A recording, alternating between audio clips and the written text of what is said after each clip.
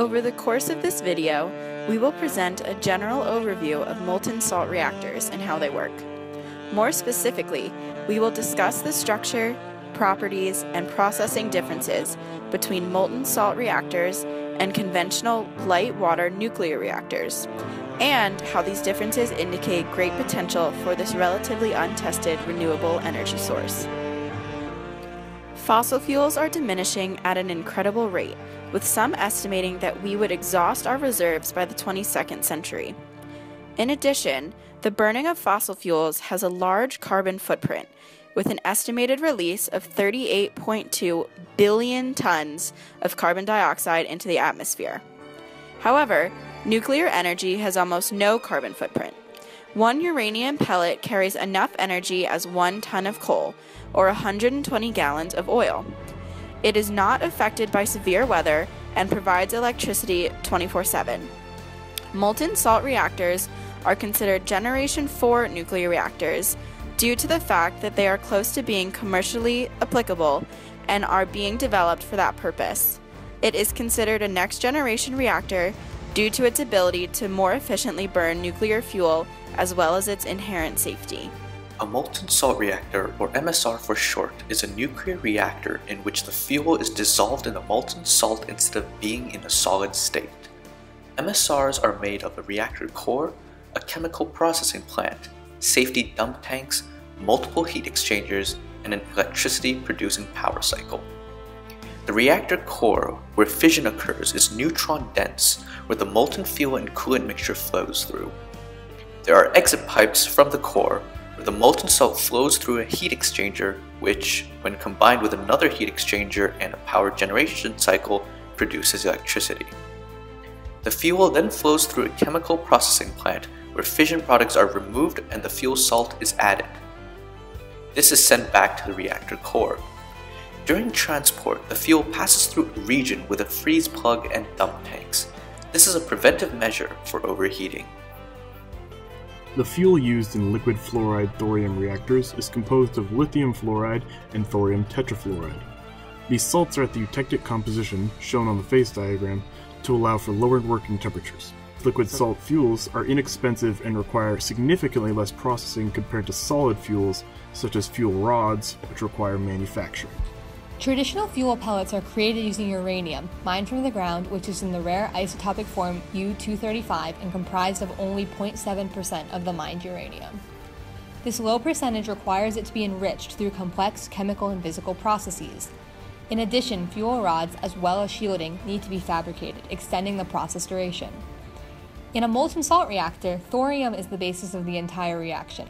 Thorium is a much more abundant material which changes into isotopic form Th-233 after absorbing a neutron, which after some time decays to fissile uranium-233.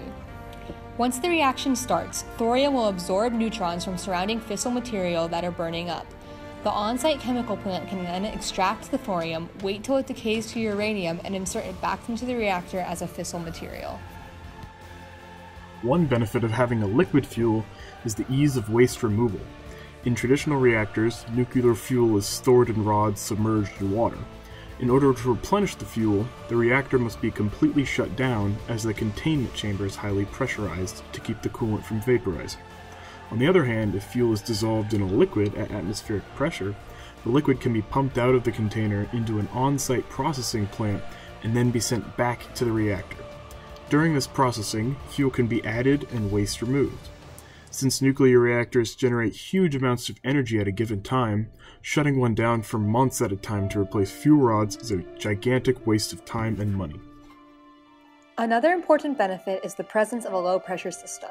This allows for more effective safety precautions, as a leak in the reactor won't automatically result in a large increase in volume or an explosion. This happens as the boiling point of the coolant and system is much higher than the operating temperature, as compared to conventional reactors which use water which boils at 100 degrees. In the past, issues have occurred where uncontrolled reactions have led to nuclear meltdowns, such as the Fukishima disaster in Japan. Compared to conventional reactors, the rate of fission using molten salt is inherently stable. If a molten salt reactor gets too hot for safe operation, the freeze plug, normally kept solid by a cooling fan, will melt. This allows the liquid fuel salts in the reactor to flow into the emergency dump tanks, where they cannot continue fission.